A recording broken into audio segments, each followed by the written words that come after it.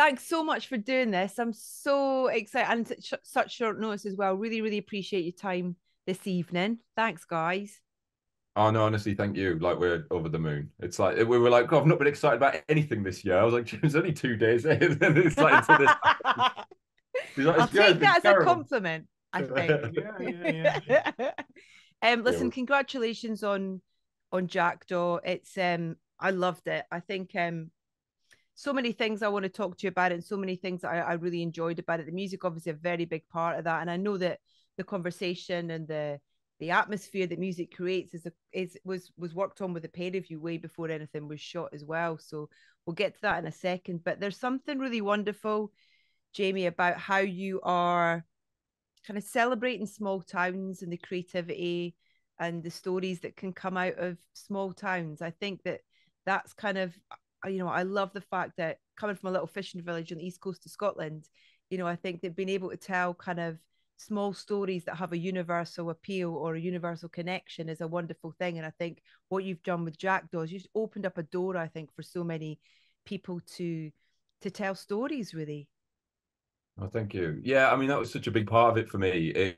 As much as anything else, to try and get a first feature made. Working in TV and high-end TV dramas and stuff for a while, but to go back to try and make something humble, but with a bit more production value than I might have done a few years ago if I'd just done a sort of a low budget indie before I'd got into doing TV stuff, and obviously borrowed a lot of the skills that I'd learned from doing these like high-end American things. But I've always wanted to take that back to the town where I come from, and I'm very much, I've still got a house in the Northeast. I live there. I still live in the town. I literally shot this film out the front of my house, and I wrote it looking out my window of my house. So it was, to go back there, and we're really trying to like build a film industry there and stuff at the Yeah. moment. There's like bits and bobs of it. So the big goal for this was to sort of kick that off a little bit, and that was such a huge part of making this film for us. I believe your granddad's house as well was a location. I love that. It's like, everybody mucking in, helping out. Yeah, so that was the first day of the shoot. We used his house, and we used his band's music in the film as well. So yeah, so he's well and truly included in this movie. You mentioned kind of, sitting at your window and the sea. And there's something about the sea, I think, in terms of I mean, sonically, but kind of how with every blink of the eye, it's a different landscape almost in a way, in terms of tidally and all that kind of stuff and weather and stuff. It was really lovely to hear you talk about how inspiring that was for you initially when you were sitting down writing this story and these characters. Mm. Yeah, I mean, going again back to my granddad, like he's a deep sea diver, North Sea fisherman. So it's like we've always grew up around, that kind of environment. It's been such, and I think the North Sea specifically as well for me is like such a like an atmospheric beast that like Mm-hmm. has so many stories to tell, and especially in like that region of the northeast and east coast of Scotland and Northumbria, like has this kind of rich folk tapestry. And I always thought I'd probably end up making like a folk tale, and I suppose in some ways I have, but in a sort of like a slightly different angle than just like a traditional folk story. But yeah, the sea is a big part of that story, and that's like kind of and I knew that Jackdaw would have this mixture of pastoral and industrial, and that's kind Yeah, of like the feminine and the masculine that affects that character and like the choices he makes. So those yeah. the sea being a big part of it, and the landscapes he travels through, and that being the main one. I was only just swimming in the North Sea 5 days ago. Oh well, yeah, Yeah, my mum good on goes you. in about 3, 4 times a week with our wrongins as they call themselves, and The wrongins, the wrongins, and yeah, it's like, oh, that puts the world to right. That does, like, the hairs on the come, chest. whoo, yeah. Oh, unbelievable. So when did the conversation with music come into this? Because it was great reading it. I've been watching loads of interviews with you today as well, just talking about how the kind of the rhythm and how playlists and stuff played a big part in terms of creating this, really, if that's fair. Well, me and James, we're like really, really old friends. We go back way back. James hasn't worked in films before now, but we went to school together and stuff. And we've been in like bands of all kinds of sorts. We used to have a band called Dillweed, which was our little punk band at school back in the sort of like regeneration of like Southern California punk. So we thought we were these like skaters and all this. But I've always had this sort of fascination with like it's probably I miss the whole rave culture because I'm a bit young for it, but I sort of always had this like fantasist idea of what it was, and like people growing up around me, like this kind of almost had this like warriors-esque sort of like look about them, and they were like doing all these like sort of like fast street racer cars and all this kind of thing, and I was like, who are these people? And what it was like the last punk movement, especially in the Northeast and all this kind of thing. It was this sort of anarchist rebel movement.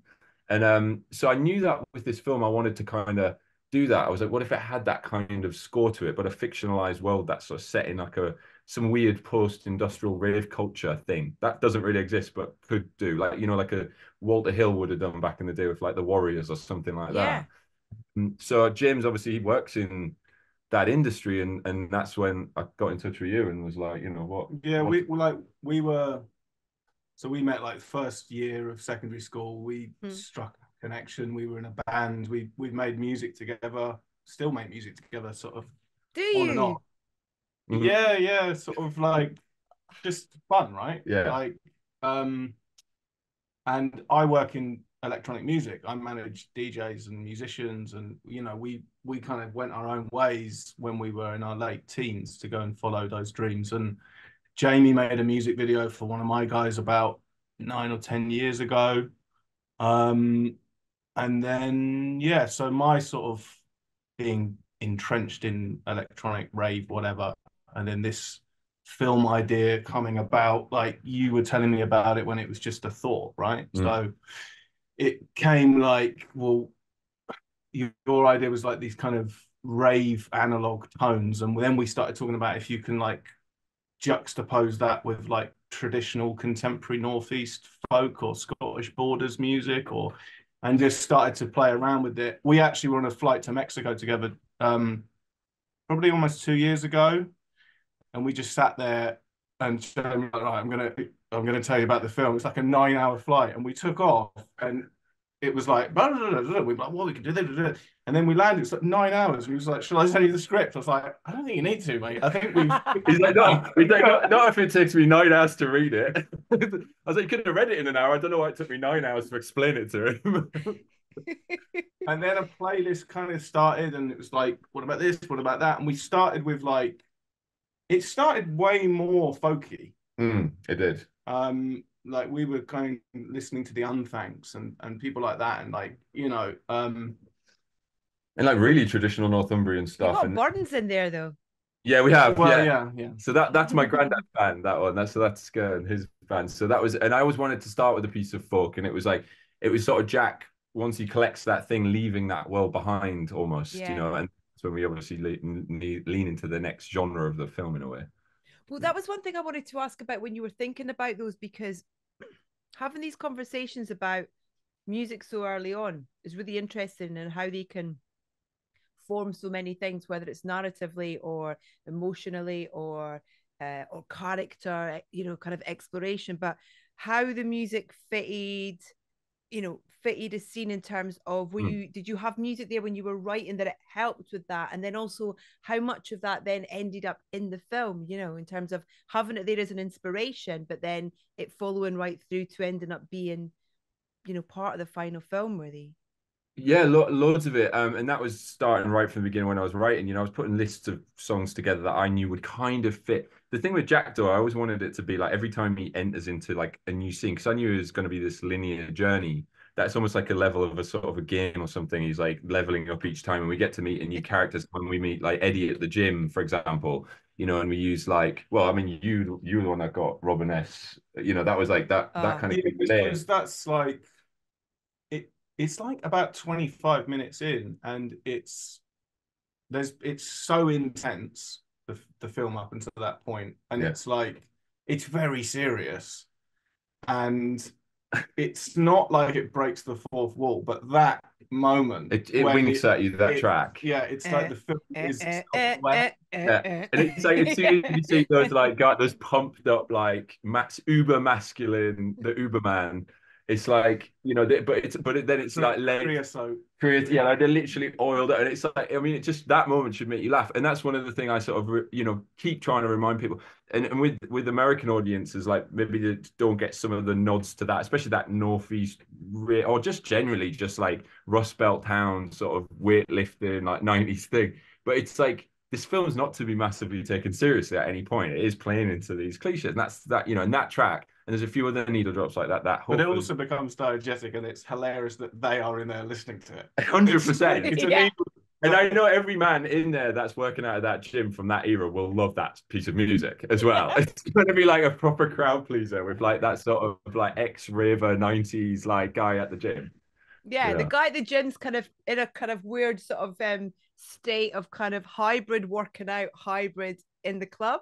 That kind of like. But gyms sort of become that in a way, haven't they? They've become like the new club, and it's in that sense like that track does that, and then for example, other tracks where I was kind of like unsure but listened to quite a lot of pieces was the track Tingler, which is like Silas's warehouse music. And that's like, I said to James, I was like, what, when you go to like a rave and it's got like multiple rooms and there's the room that you shouldn't go in. And you're like, I'm gonna go in there anyway and see what it's like. I think they did it in Peep Show, like when he's like, hear the music coming out. It's even too much for super hands. If it's too much for super hands, then it's that's the right genre for that. And I was like, as soon as you go in there, like, I wish I hadn't come in here. But you have to check it out. So and James sent a whole bunch of stuff. He's like, I know some real wronging tracks. I went to a really dark place trying to find the right track. How was this for you, James? Because Jimmy mentioned in terms of you've got such a great and really successful career in the kind of different fields that you've been in leading up to this point, with music being kind of that kind of circular thing in and around it all, always with music, but this is another part of it for you, working and connecting film with music. What was it? I don't know. What was it? Was it exciting? Did it feel different? Did it feel like a new thing? Or I think like they always used to say about like in the 90s, they'd say that rappers wanted to be basketball players and basketball players wanted to be rappers, right? And I feel like if you work I can't speak for people that work in film, but if you work in music, you're just fascinated by film. And it feels like, well, that's the real superstars. Whereas people in film are like, but they're the real rock stars, And it's like, you work in music, as you know, it's like, the rock star thing's great, but actually there's a load of like, oh God, this person got to do that, do it. And of course, I'd now see behind the curtain, it's exactly the fucking same. It's like, of course it is. It's like, isn't it wonderful? We can put any music in this film. It's like, no, we can't. We've got a tiny budget. And the thing we want, you can't do that. So you need to find something that's the same but different, and all of that. And I think what was good is like, I mean, Jamie's trusted me in doing it. We've talked about it from the beginning. It's a great honor to have fun doing it, but I didn't come into it with the baggage, I suppose, that film productions have, and like because it's true. Quite transient. That wore you down quite quickly once you start getting the baggage. Once you start picking up the baggage, it's like, really, but at the same time, I suppose I came into it like, hey guys, just so you know, I don't know what I'm doing. I think this is a really good idea. And if you say, listen, I don't know what I'm doing, people can't be like, why don't you know what you're doing? So I think that was why we ended up with such a good compiled soundtrack, and some of the artists we got, like, even having Aphex Twin on there and stuff. It's like that I just sent that track to James straight away. I was like, Polynormal Sea, I love that piece of music. I love Aphex Twin. And he was like, Aphex Twin doesn't really give his music out to anybody, like for films. It's really hard to get in touch with. And then that was the first piece we got back. He was like, he's totally fine with it. It's great. And I was like, but I think it was sort of like your ignorance is bliss a little bit with the film. Well, I think it's also like, also you must like garner a fair amount of respect, with your experience. So, you're coming from that side of music as well, and managing people. I think it's like, we get a lot of sync requests, right? So I know how to be on the other side of it, Yeah. And my first job when I was 16 was in a record shop. So I know what it's like to buy a record and then sell a record and carry on. So if you know how to talk to someone and say, hey, Mr. Twin, like, this is really good because of this. Or then you go to Liam Howlett and you're like, hey, but this, but then Adamant, you do it in a different way because you're sort Yeah, of yeah, like, yeah. and I love you the fact that know, all those artists are in the same movie as well. The ones all you just well, went to of course, yeah. But like, I it's a bit like radio plugging, which you'll know all about. The people who are good pluggers know how to work the angles, and Yeah. so I suppose it's a bit of that. But yeah, it's great. It's something I definitely have enjoyed doing, and it's but yeah, like I said at the beginning about sort of people in music and film, it's like, yeah, it's a total dream. What a brilliant thing to be able to do. And Jamie, you've got this wonderful background as well in sound engineering, because the kind of the soundscape of the film, not just the kind of needle drops as well, but score, and then also the sound design on it is just extraordinary. There's not, there are films that you watch that you don't kind of come away thinking, oh man, there's a lot of thought put into this, the sound design on that, for it to be part of the storytelling. And you definitely get that with Jackdaw in terms of how important those things are to emotion, to kind of sort of thoughts, internalization, all that kind of stuff, I think. I mean, yeah, thank you. It was such a big part of it for me to, obviously, with that being my background, to make this film really sonically pleasing and exciting. And I think from the start of making Jackdaw, like I was always like, I wanted this film to feel like really loud and obnoxious at times and punky. And there was a really interesting turning point with that, where you kind of like you push it so far in the production of the sound that we were like 2 days away from kind of signing off the mix. And we did a screening, and I was like, something's different about this film. And it was like right at the last minute, and everything was like working brilliantly up until that moment. And it just got to this final sort of like we're nearly signing it off thing, and it just been polished too far. And that was a really interesting thing for me to, not that I've not realized stuff like that before, when you end up making something too clean or whatever. It sounded too professional actually, and I was like, it's gone almost too Hollywoody, that it took Yeah. away some of the character of the film, and like some of the jokes weren't even landing with Tommy Turgoose's character and things like Oh, that. So love actually, it. at the last minute, I was like, what's happened? And I was like, guys, you've made it like too good. I was like, can we go back and make it like scrub it up a little bit and take it back? And that was, even with the way we were filming it and stuff, that was always something like really important to me, to kind of keep that sort of B-movie punky edge to it. Like I didn't want it to feel like too although I wanted to feel heightened in many ways, not to feel too polished as well. And that's such a fine balance, where you could have, like, if I hadn't known how to communicate that, and that's probably the benefit of having the sound background that I had, that you could really get in a pickle at that last minute as like a director or something, or you're just about to release your movie and you're like, don't quite know what's not right about it. But it's only 5% different, but I think it probably made quite a big difference to how the film would have felt. So that was like it was a really interesting learning experience for me, that with that. It's almost that thing when you kind of, if you like go out and it's windy and you kind of think how windy it is, and then you like turn a corner and you get absolutely battered by kind of it being, it's kind of that sort of that The umbrella turns upside down. It was one of those moments. Yeah, it's it, 100%. it's got that, the kind of raw elements kind of feel so kind of beautifully heightened in it as well, so you kind of get a real sensual experience with a film. I think it was trying to not make it feel too naturalistic as well, because with these kind of films, like I said to you earlier, like this film's not to be taken massively seriously at all, Yeah. and I really don't want people to do. And I think when people try to do that, they get the wrong idea of what I was trying to do with this film. I'm sort of making fun at the genre a little bit, and that might even be like the superhero genre at times, and sometimes it becomes a buddy comedy. And the reason why I kept that sound really quite like cheeky all the way through, even if it's like big, guttural stabs, or like just Motorbikes. do that. Yeah, motorbikes, or yeah, exactly. And those sounds remind you that you're in a slightly heightened reality. It's not to be Yeah. taken seriously. So funny you mentioned genre, because I always get so excited when you can't put something in one genre, and you can't with this film, because for me it kind of falls into a number. I hope you take that as a compliment. No, I do, and I'm really glad that and I don't know if that's a good thing sometimes, like whether, and I mean, but I 100% set out to do that.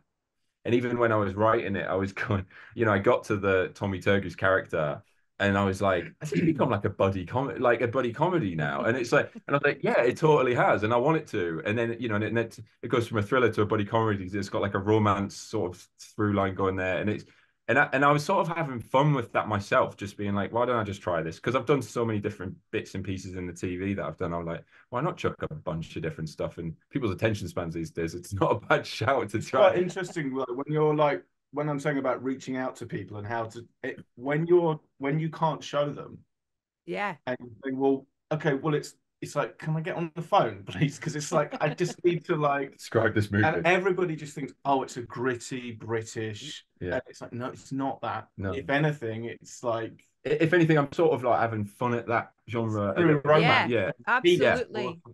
Like I said, Tony Scott or Walter Hill or even, you know, those are the kind of films that I loved and growing up, and I feel like there's a lack of them being made. And I'm like, well, if you could sort of do one of them in a small town in England, and you know, where you don't quite know where you are and stuff, you know. Well, it's the same with the way Shane did so much stuff as well. You know, talking about Tom Turgoose, you know, as well, like the This Is England lot. They were, I mean, they were dark as hell, but they were absolutely hilarious as well, you know, and they were romantic comedies at times as well. You know what I mean? It was kind of, and oh my God, I love watching Tom on screen. He's just, I mean, well, so when I was writing that character, I wrote it sort of a bit generically, and I knew he was the jester, you know, at that point coming in the story to disrupt Jack's night big time. And I sent it off to a casting like agent, and they were like, "What about Tommy Turgoose?" It's like, obviously for this character, and I was like, "Oh my God, that's such a good idea." And once I had that, I know, you know, and also for me, like I was such a big fan of Tommy, like from Northern cinema, just growing up and being so inspired by Shane's films and stuff. Yeah. Like, you know, to get him in sort of a nod to like those films that Shane made, but also in a slightly more like cheeky, heightened kind of way as well. And he was really keen to do that. You know, he was like, I want to do like a Northern superhero like, action thriller movie. I was like, yeah, it's all those things. And so that, you know, but once I had his voice in my head, it was so fun to write that character because I was just writing it, knowing exactly how, you know, he was riffing bits as well, but he was like, yeah, this sounds like what I would say. And I'm like, I know. And what about Silas as well? Because I imagine that was a fun character to write as well. What a character. Yeah, I mean, he's like, I know Joe Blakemore, who played him for ages, and I just want to do everything with him, and I do use him in loads of stuff. He's genuinely from Newcastle. You know, we've done a lot of TV stuff together. In fact, the first show I ever did, did Vera with Brenda Blethyn, and he was like the baddie in that. And I think I've probably had this idea to use him as that kind of character since then. And he's always had that long hair. And like literally just before I shot Jackdaw, he like had to shave his hair off for another role for this Raoul Moat thing. And I was like, no, Joe. So we got him like the best wig ever in the world. I'm like, spend the entire budget of the film to get his old hair back. Yeah, and so I knew Joe's voice. And Joe, for me, encapsulates like so many people that I met growing up. He's not like that himself, but like in the Northeast of these kind of characters who you're like, that guy is unhinged, but he's also like really charismatic and interesting. You know, he actually sees through the veneer of it, like everyone else. He's probably the smartest guy in the town, but he's also like the lunatic that you'd absolutely be terrified of. And you know, and also like being a sort of heightened baddie as well. Like he's definitely a slightly 80s baddie as well. But yeah, it was such a fun. I mean, yeah, I just loved writing and everything I do with Joe, especially in this film. It's just so much fun. I couldn't believe how quick the turnaround was on it. Correct me if I'm wrong, but you kind of hand in the first draft of the script August 2022, and then it was kind of what, like 8 weeks, and then to shoot, to prep, and it's like, that's amazing. I mean, it's really, yeah, and we terrifying, I imagine. I mean, it was totally, well, it was the producer who sort of took the chance on it. He was like, have you got any scripts that are sort of in this round, you know? And I was like, well, I do have something that I'm sort of always been trying to work on. I got around to finally writing it when he sort of started showing interest. And a week later, I delivered him a script. But I wrote the script in that, you know, like you said, I was listening to this, like I was listening to Prodigy's Experience album, like pretty much start to finish as well, which is like, you know, like you see, listen to that, you feel like you've been on a night out. And by the end, I finished writing. I wouldn't want to put the laptop down. I'd be like, I want to know what, because I didn't sort of necessarily plot the movie out, but I wanted to write it like that. You know, those books I used to get where you sort of turn to page 25 if you want this to happen, or turn to page 50 for the. So I was literally sort of going, oh, what would he do next if he was here? And that was helpful looking out my window. But I think probably the hardest thing, like you actually getting the tracks cleared in time, was like, I mean that was. I mean, really? I think to answer the question on filming though was like, 3 weeks. I shot it in 20 days, the film. So it was like with Christmas in the middle. Yeah, we and had snow and -12 it was. And I don't think it's ever been that cold in the North Sea, so it was -12. And everyone was like, you can't put Oliver Jackson Cohen in the North Sea in winter. I was like, I won't be that bad. He did get hypothermia, and but he's fine. Oh my He's fine. God. He didn't lose any fingers. It's fine. So He's great. Yeah, he's great. I mean, you know, there's a lot asked of him, not least throwing him in the North Sea at -12, but just the kind of the almost the unspoken nature of the character in a way, you know, the what's not said from him, but how you learn about his story and the character through his performance, and with a helmet on as well. And I heard you talking about the Mandalorian, which I bloody love that show. And yeah, and the music on that is amazing. Ludwig Göransson's an absolute legend. But it was really interesting hearing you say that. But it's and then am I right in thinking that you had to kind of convince him that he could do the role? Yeah, I mean, big time. He was like, you need a strapping, like, working class northern guy, you know, like me. I'm sort of like a bit posh from London, and like, and I was like, but I could see the look in him straight away, and I knew he was a great actor, and I'd seen, you know, a few bits of his work, and then I like delved right in to look at a lot more of his stuff. And for me, it was like Ollie was perfect for the role for the reason that I wanted to, again, what you said about sound earlier, it was just like a little bit louder and a little bit more heightened than usual. And you know, Ollie brings that sort of Hollywood glamour to the role that you wouldn't normally expect with that kind of character, but still totally fits in. He doesn't not look like he would have been a soldier from a town and all that. But it's like, again, what would Tony Scott have done in the 90s to cast that kind of character? And it's like, you know, you could go the obvious gritty British thing, Dead Man's Shoes. Yeah, which I love, and I love all those films, but it's like that. But that was what we were sort of trying, you know, and had exactly the same with Jenna, like trying to convince her. It's like she brings a certain glamour to the role that you know, she was like, you need someone like really gypsy and like dirty, and I'm like, yeah, kind of, but also it's like that, but with a bit of like Hollywood sort of veneer on top, you know, so you can't quite figure it out. But that's really good though, because on the other side of that, you're giving them something, giving them an opportunity to do something that most people wouldn't really kind of give them in a way. I totally, and that always is what interests me. And then it's like, you know, I think it seems there's a bit of lazy casting going on these days, I think, and it's sort of like, you know, and that's probably always been the case. People get typecast, and you know, I would use. I mean, I know actors up north like Joe and stuff, and I'm really glad I could get Joe in this movie because you have to convince people. Yeah, you know, hopefully I'll get my career to a point where I can be more adventurous with casting generally. And that's what really interests me. It's like subverting people into those roles is like, that excites me.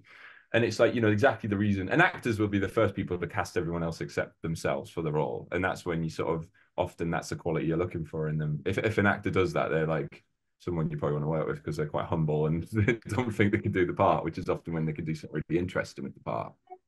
But I think that's been a really good thing that's come through quite a lot of the work you've done on TV as well. And I don't know if you've been involved in casting and stuff like that as well. But even in like, you know, His Dark Materials, I thought the casting on that was fantastic, you know, in terms of there were so many unknowns within that.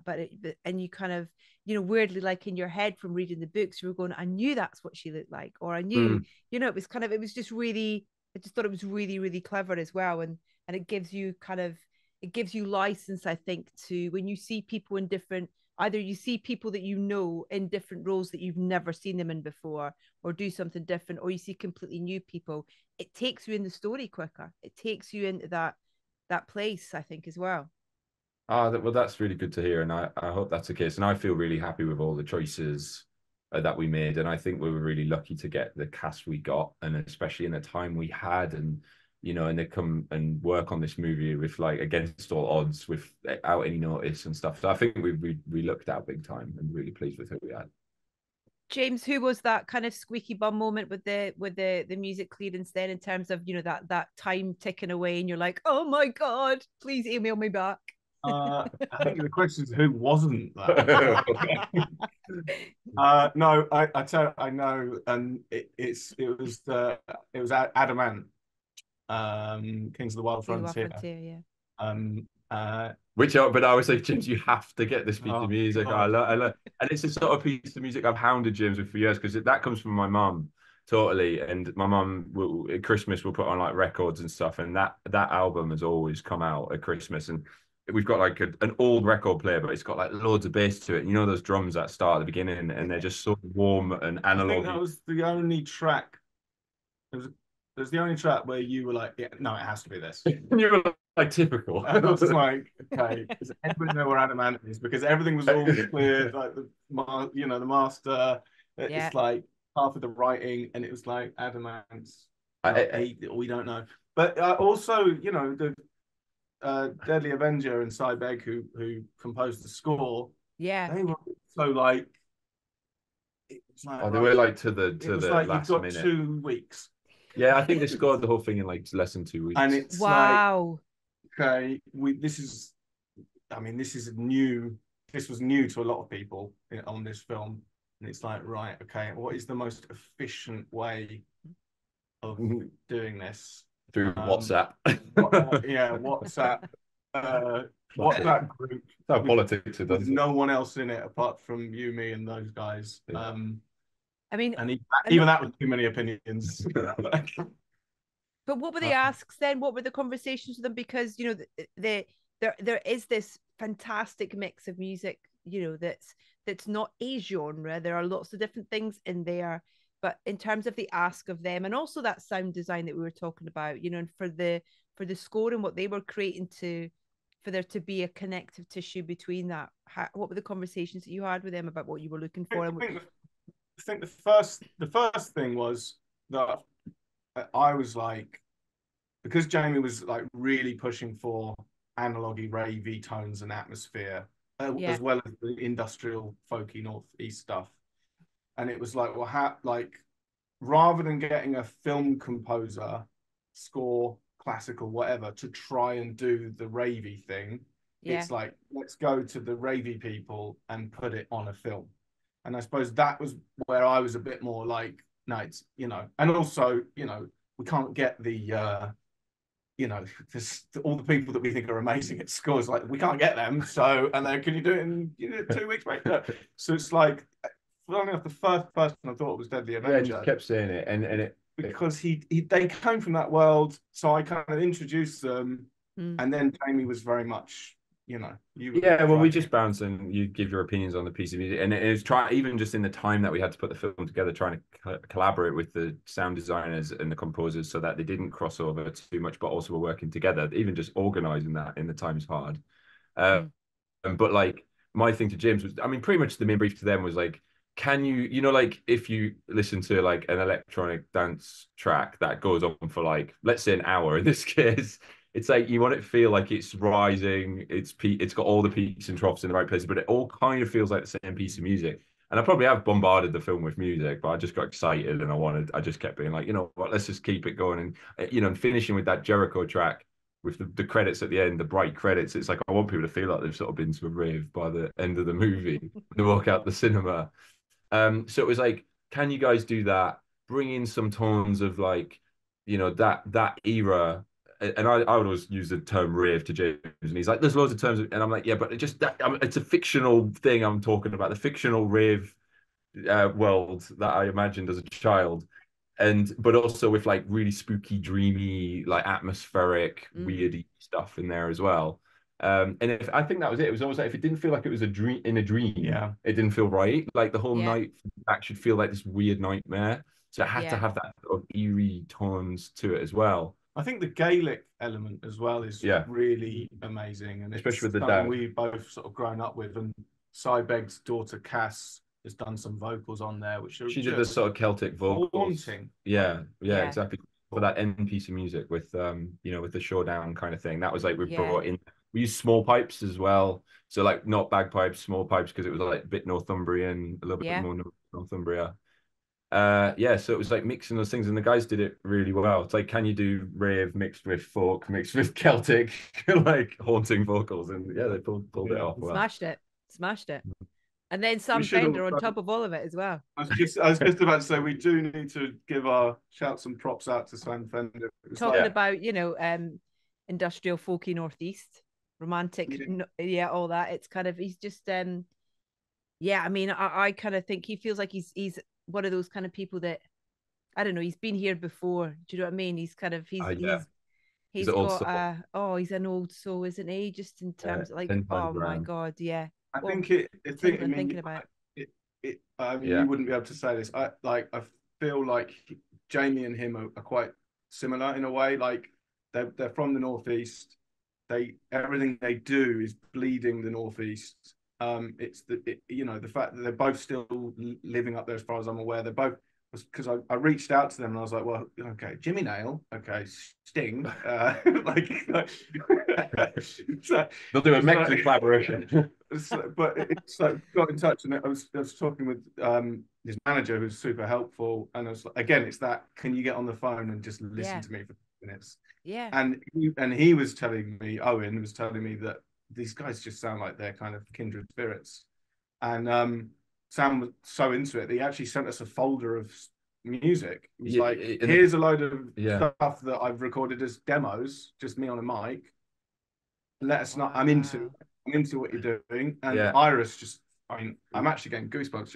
It's just incredible. It's about, and it brings it back again for the last piece of music to sort of bring it back to the folk thing that it started with, and it's like he's sort of resolved his issues in some ways. And we used the whole track, we used from start to finish the whole track, and then you get slapped around the face by Jericho. By the Prodigy.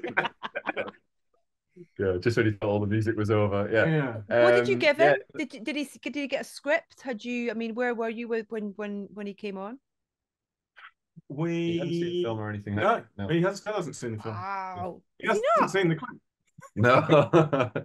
We invited him to the premiere in the Northeast. Yeah, have we? Have you done that? Good. Yeah, I really hope he comes. I've wanted to meet him for ages anyway, because I literally live on the Hartlepool coastline, and I think he's in Tynemouth, which is like the next bit up. So we're literally like living on the coast, seafront houses, doing the same thing, like not sort of like never leaving the Northeast behind, and like trying to do stuff. And obviously he's done amazing stuff, but so it was just like an obvious choice. Like, will Sam Fender do a track for the film? And it's like, and he pretty much did. I mean, he'd already recorded that track, but it's not really been released anywhere or anything. So it's like, the first place people will hear it. It's about I believe it's about having a night out, family member who's died, like his great aunt. It's all about Jack's brother's mother, and it's just like sent it really well. And I was like, correct me if I'm wrong, but this is perfect. And we didn't necessarily expect it to fit there in the film, and we sort of dropped it on that bit, and we were like, that works really, really well. Like, finally the lights come up, like the dawn has broken, and this song sort of makes you feel a bit safe again. Yeah, it's perfect. It really, really is. How have you found your first film, Jamie? Making your first film? Just having a moment to think about it. I loved it, Edith, and it's it was such a fast thing that happened, because I fit it in between two jobs as well. That was the mad thing. I knew I had Sandman season 2 coming up.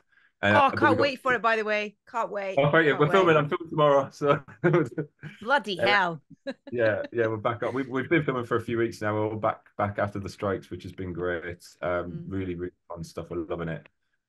Genuinely, and we're sort of like picking up where we left off, but like we've learned new tricks and stuff from what didn't work season 1. So yeah, it's really fun going back in. But it kept getting pushed because of strikes and all that business, and I was like, could I fit a film in? I was like, but if we go back, that'd be a problem, and we managed to fit it in. So it's, I just finished doing Willow for Lucasfilm before, and then had a bit of time off and got a bit bored, like sitting around sort of waiting to do something, and then just magically managed to cram this film in.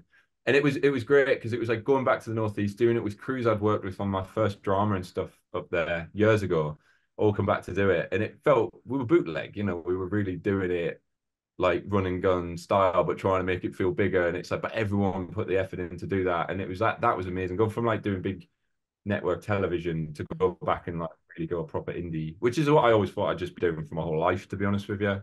And I'd be happy to do that in a way. And I think I'll probably always do that in between other projects. Like, and I want to keep features, or at least do a feature at that level, like continuously for myself, to go back to like, it's a totally different like skill set as well. You know what I mean? Making a film that way versus making a big studio film, show or whatever. Yeah. So I loved it. I really loved it. I'm dying to do another one, like straight away. Can I ask a really geeky question? When you worked on Willow, did you get to go to Skywalker Ranch?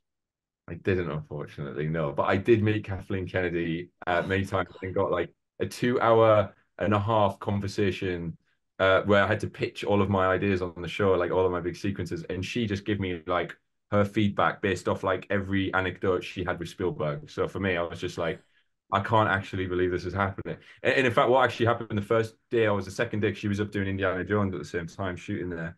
And I was sitting in my this little office, which was like a porter shed thing on the studio backlot. Because I was sort of like the last director to turn up because I did the last block, so there's like no space for me. They're like, there's a portaloo down there you can sit in.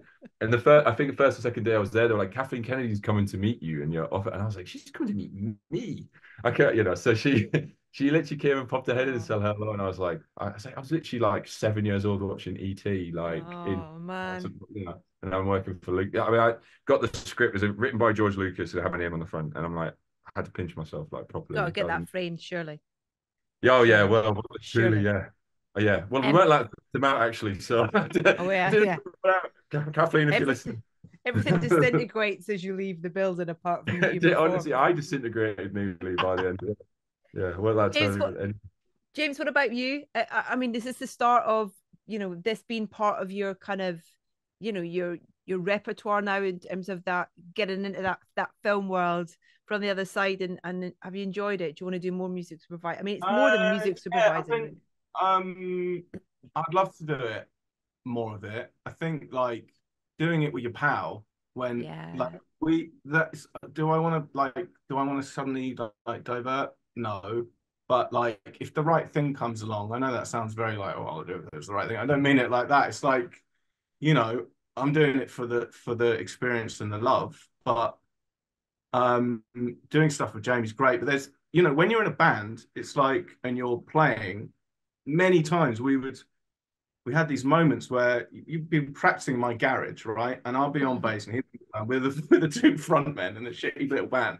But we're hey, playing, wait a um, minute. and you're riffing and you sort of do that thing where you look at each other and you just know. Yeah, And it's like, okay, well, that's the chord progression. And you have it when you play football with people. It's like, I've played with that guy so much that I know he's making that run. My whole pal Joe, even if we haven't played for 20 years, I know where he's going. I know where he is now. It's like he's offside. And it's like, uh, so we would have that where it's like, yeah, I know yeah, it's, we I know it did. sounds cheesy, but ending each Yeah. other's sentences. And if it's that, I heard you But talking, who were you talking to?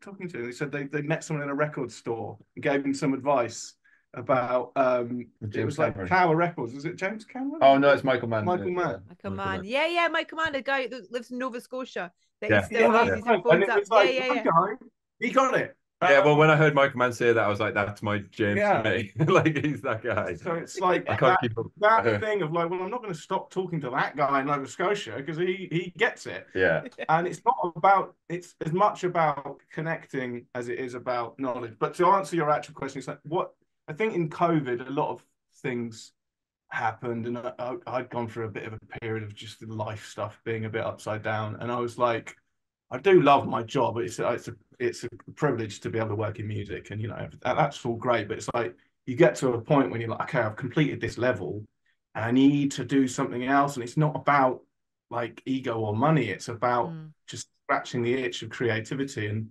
once you're like, if you're a creative person, but you're working behind the scenes, you have to do it. I mean, in COVID, well, we started like doing all sorts of mad we stuff. started a thing called Zomia where we used to just paint yellow squares on random things around the place, like in the countryside. We didn't vandalize anything. I promise. Just and Old brick walls and things. ideas of like just pretty out there stuff, Just to see what happened. and Really. Yeah.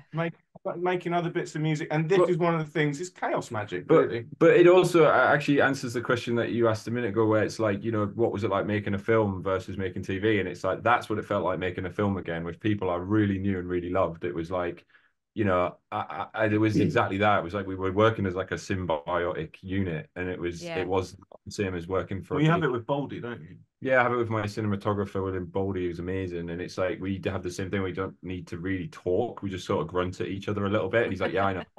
He's like, I know, don't tell me your predictable thing because I already know what you're about to say. And I'm like, okay, good. good, as long as we don't have to communicate. So that's why it's different from making a big studio thing where it's like different people. Everyone's great, but you know what I mean? It's like they're not your friends like when you make a small film. Yeah. And you're making them with your mates and you'd sort of get each other, and that's fun. Well, listen, I've kept you way longer than I said I was going to. Thanks so much, and I'm sorry about that. Quick question: Is Iris out yet? Then, because I'm being Joe Wiley next week on the radio, and I'm like, oh, it'd be a really good way of playing it on the radio and talking about the film. So, we get back to you on that. You let Matt know. Yeah, let Matt know and let me know. Yeah, I will let you know, and it's a good question, and it's something that is being asked. If not, I'll play Adam and the Ants. Yeah, yes. No, I mean, if we can get, he's very major labeled up. Of course, yeah. But yeah, we'll for sure get back. Will you ask and let me know? Because that would be great to kind of, it gives me an opportunity to talk about the film. Thanks, Edith. That'd be amazing. So yeah, no, absolutely, easy done. This is so great to chat to you both, and congratulations. And I'm so excited to see what's next.